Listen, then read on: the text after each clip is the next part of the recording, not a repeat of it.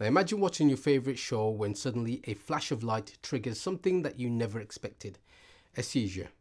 For some, this isn't just a nightmare scenario, it's reality. Now what if I told you that simply closing one eye could cut that risk in half? In this video, we'll be diving into the fascinating science behind photosensitive epilepsy and discovering the strategies to protect yourself and your loved ones from everyday flickers and flashes. And also stay tuned to learn how something as simple as wearing a pair of blue tinted glasses could be your new best friend when it comes to fighting light-induced seizures.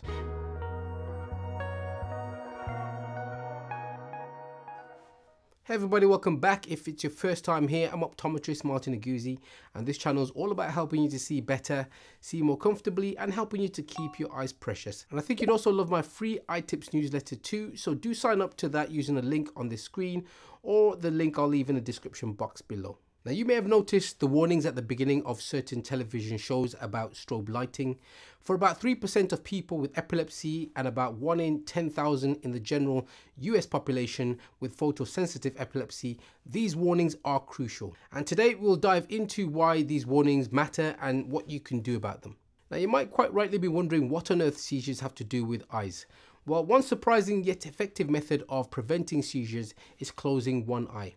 And this simple act reduces visual input by a half, decreasing the chances of triggering a seizure. By altering how the brain processes visual stimulus, monocular vision disrupts the synchronization of neural activity, reducing the cortical excitability in the brain's occipital cortex, where visual processing happens. Research published in the Journal of Epilepsy and Behavior discusses how photosensitive epilepsy is often triggered by specific light wavelengths and flickering patterns. The study demonstrates that closing one eye reduces cortical excitability, which is a core factor in the seizures happening in the first place. And other studies have also revealed that blue-tinted lenses like the Zeiss Z1 effectively filters out red light that frequently triggers seizures in photosensitive individuals. On top of this, the Epilepsy Foundation highlights that photosensitivity is more common in children and adolescents, with a reduction in prevalency as individuals age. I think it's crucial that individuals and caregivers are aware of these findings and implement protective measures in the daily life of people who might be affected. So why does closing one eye or monocular vision reduce seizures? Effectively, it appears that strobe and flickering lights create too much information and neural excitation that leads to overload in the visual processing part of the brain called the occipital cortex. Closing one eye and to some extent filtering red wavelengths can help in 3 ways. First of all, it halves the visual input.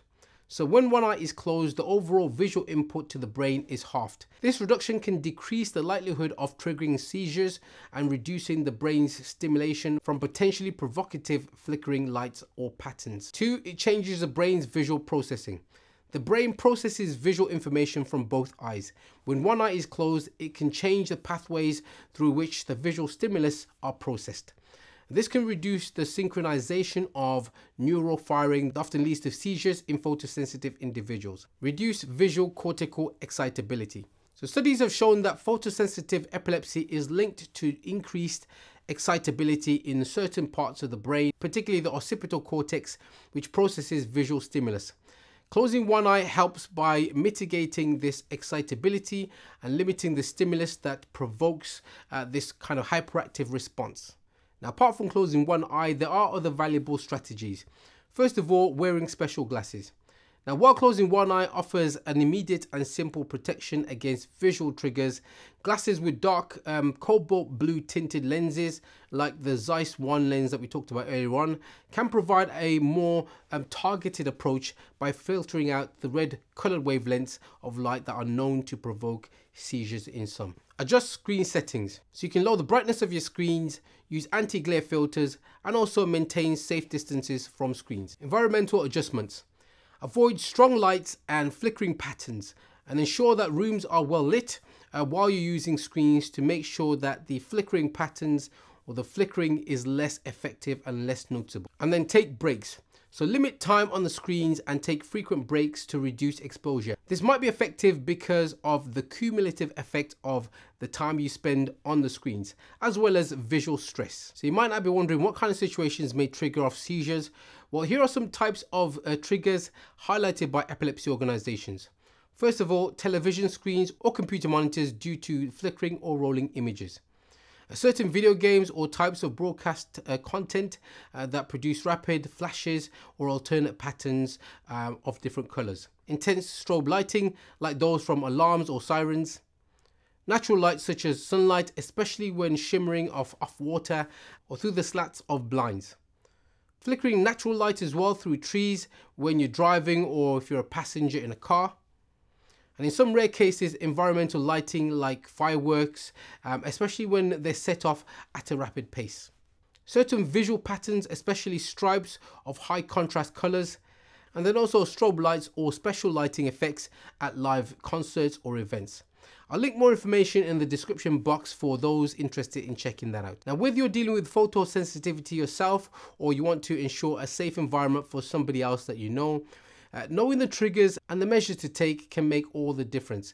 So be sure to share this video so other people can be informed as well. You know, sometimes all it takes is closing one eye to protect yourself from a seizure. I've done this myself many times in the past, and I recommend that even if you're somebody who doesn't have a history of seizures and you're in an environment with lots of flickering strobe lights and it feels strange to you, close one eye and then get yourself out of that environment. Leave me a comment in the comment section below if you've done this before or if you're going to start doing this going forward. Also, do sign up for my newsletter for more actionable eye care tips on a weekly basis.